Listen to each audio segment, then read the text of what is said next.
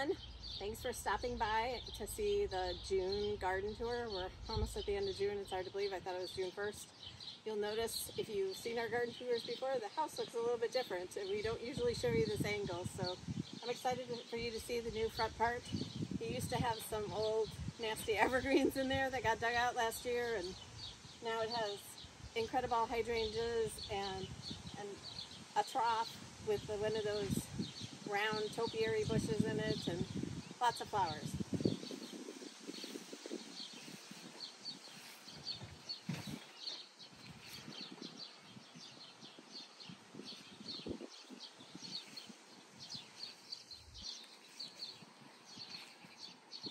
I still have things I need to plant, so there's some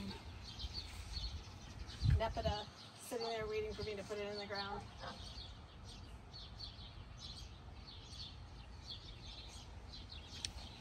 I found these chickens at a flea market this spring and I just love them.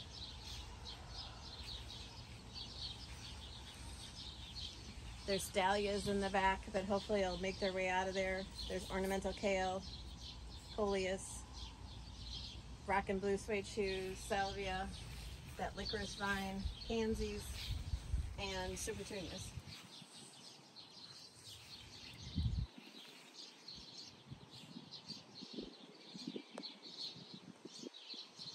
Chelsea's new favorite thing is that ornamental oregano hanging out the side of that pot. I had so many pansies left over from the spring and I couldn't see just letting them go, so they all made their way into the pots, and I think as long as I keep them deadheaded, they'll be okay. So where's the new color? It's the same color as my kitchen walls.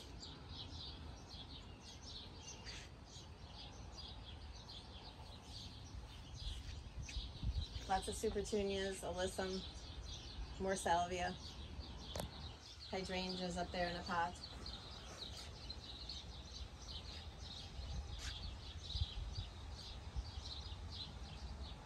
And I even drilled the holes for those myself. I finally learned how to use a drill. Hunter had to give me directions over the phone while he was fishing. But the house has a German smear on it. The house has a German smear on it, and it just makes you want a bagel. We've had a really dry year so far, and the grass is kind of crunchy, but the hydrangeas are going to start blooming. My new favorite zinnias are those little ones. They're profusion zinnias.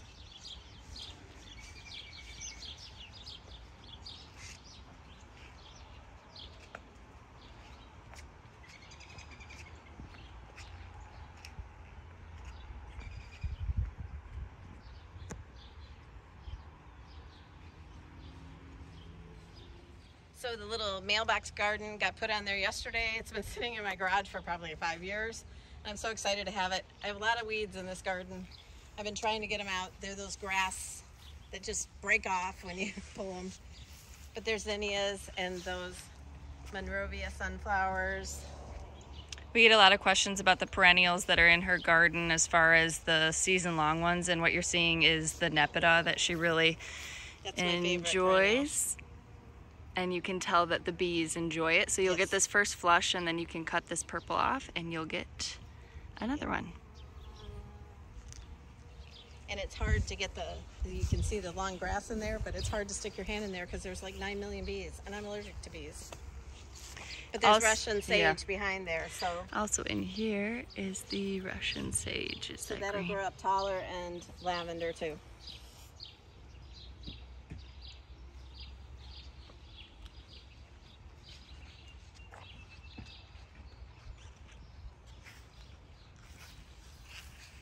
I have a bunch of bobo hydrangeas in the front. There's 3 of them right there. What is that? So bobos are this, and the one behind it, the big tall one. So they stay more compact. Mm-hmm. Look at that I forget what it's called. Imperial blue verbena. It's beautiful. It's like electric blue. And it goes so well with that salvia, and then those little yellow, what are those little daisy things called? You're not sure? And that's that new Midnight Super Tunia. I got this wash tub at the flea market this spring too, and I love it. It's like the legs were cut off on it, so it's really short. The little kids' shopping cart full of pansies. They look like they need a little trimming back, but I'll do it. That's another Bobo hydrangea. And then the Incredibles are all the big ones. And the really big hydrangea back there is the vanilla strawberry. So vanilla strawberries right there. What's next? That's a limelight tree. And I counted the other day, and there's over 60 hydrangeas in the yard. So, and those two flanking the gate are limelights. This basket is doing so well. The verbena is just unbelievable.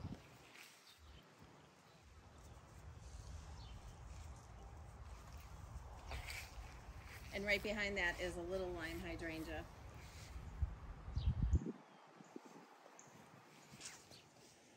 In this vintage wheelbarrow, there's a huge showing of verbenas and the little calibrachoas, and the center grass is that new Queen Tut from Proven Winners.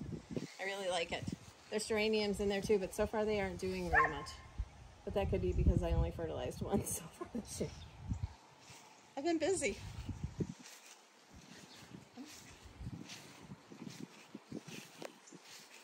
I found this John Deere cedar at Antique Mall, and I put a pot of zinnias in it.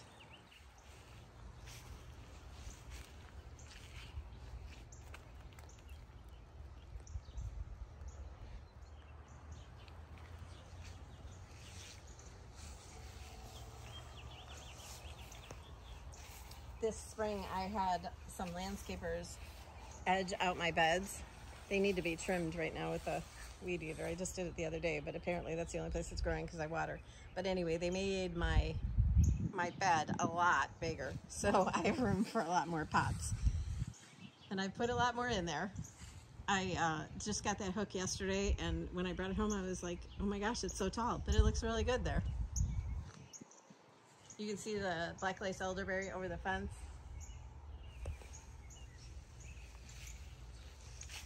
There's another hydrangea that needs to be put in the ground.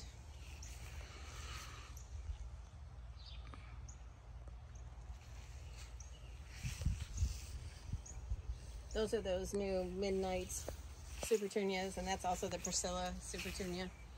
There's ornamental cabbage in there. Chelsea grew those from seed for me. The place where I normally get them didn't have any this year. All they had was ornamental kale, so I have a lot of ornamental kale in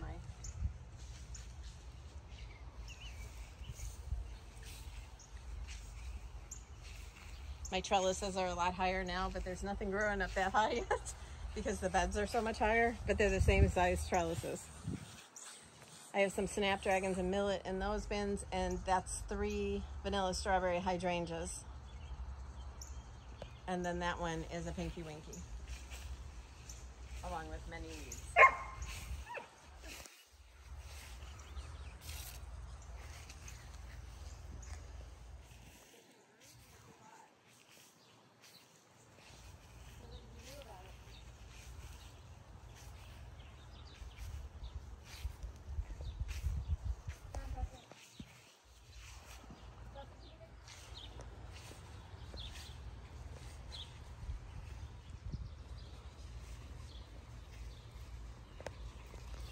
So the vegetable garden has taken on a new look.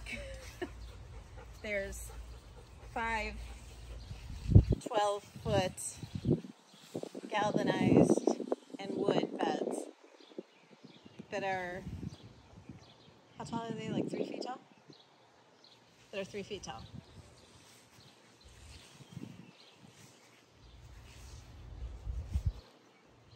They were a beast to fill.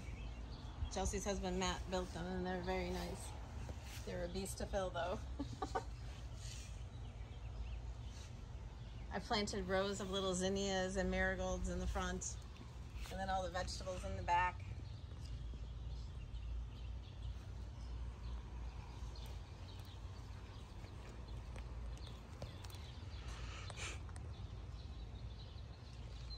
was really hot today, so everything's kind of wilty. We're supposed to be getting a lot of hot weather in the next couple of days, I guess.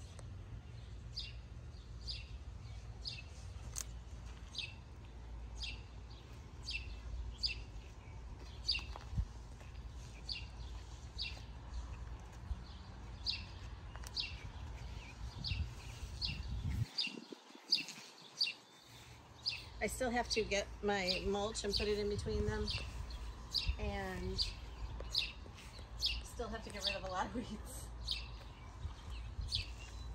But it is nice that the garden beds don't need any weeding.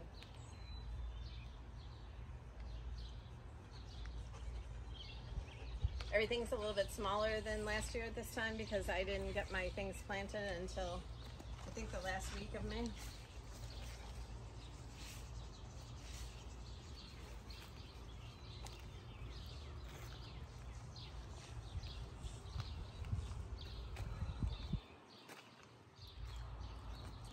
Special Sunflower Steve sunflowers in those cages. I just didn't want anything to get at them. And that's a special kind of spinach right there that climbs. We've never tried that before, so it'll be interesting to see how that goes. And I actually have green beans growing and I have beets growing. So that's a first in probably 5 years.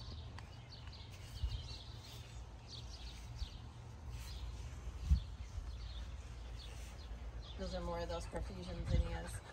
And in all the big troughs I've planted dahlias in the back that there's greenery coming up, but you see how the sweet pea blooming? Those are black raspberries behind there. My son built me these beds, and I'm not sure whether I'm going to paint them or stain them, but they're also really high, and the ones that were there before were like 3 by 3 and inside those big trellises. So this is so nice that I have all that planting room, and it's mostly flowers in there. I do have like squash and cucumbers that'll climb the trellises, but mostly it's squash. Presley got her hair done yesterday, so she's a little beauty queen.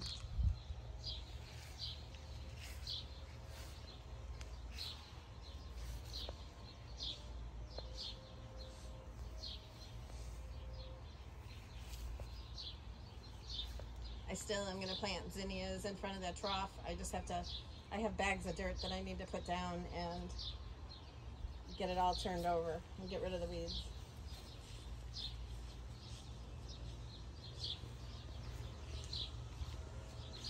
The raspberries have tons of weeds. The wheelbarrow, the blue pansies are from last year. They reseeded themselves, so it's nice. It's really full from Mother Nature. There's all kinds of plants in there, and I think it's so pretty. These baskets hang over the raspberries.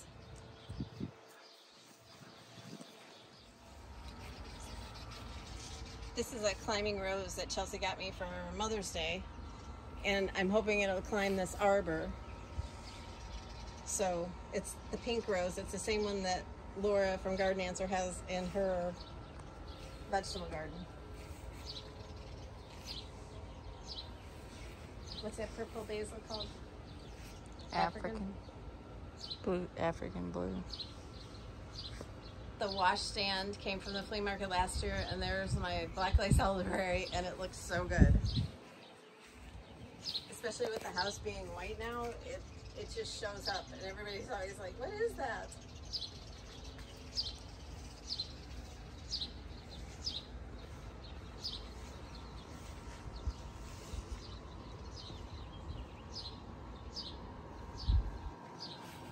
There's more of the nepeta back here, and then an old garbage can filled with flowers.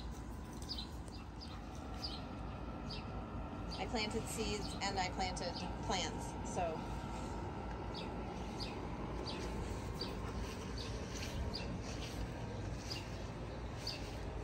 there's dahlias in the back of that trough too. Ornamental cabbage. That ornamental oregano.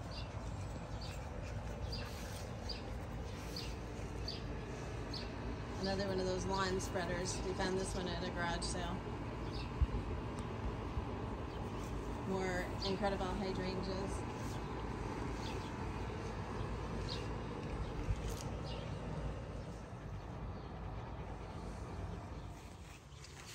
And now my favorite spot in the garden, the sidewalk. I just love this area. There's another wash tub there. And I have a canna lily up there that Chelsea hates, that it looked so pretty the other day, but now all the petals are gone.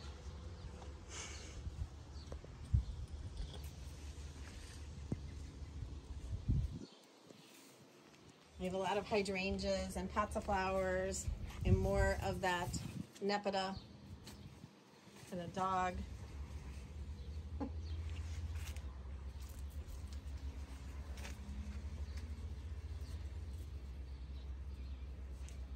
Just think next month all these hydrangeas will have blooms on them.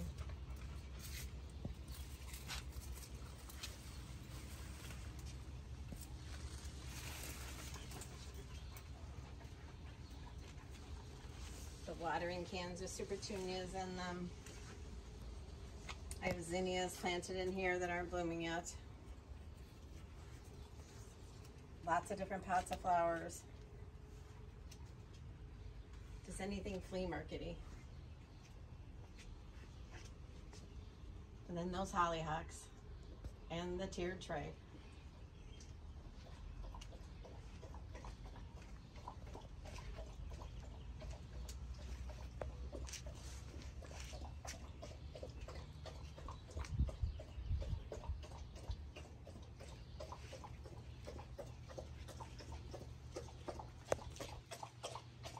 So I have two green stalks back here. This one I just planted, I think 2 weeks ago, and it is really filling out, but compared to the other one, there's not much. And that alyssum was just those little packs of alyssum. In fact, we got it really cheap at a nursery that was done for the season. It's not the Proven Winners kind that gets really big, so we'll have to see how it does. Hello.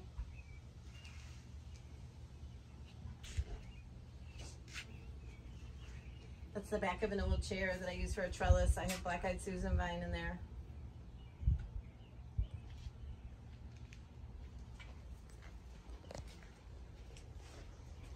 And again, there's dahlias in there. That ornamental oregano, that licorice vine, persimmon, super petunia. The rock and blue suede shoes. And there's the green stalk that was planted probably a month ago.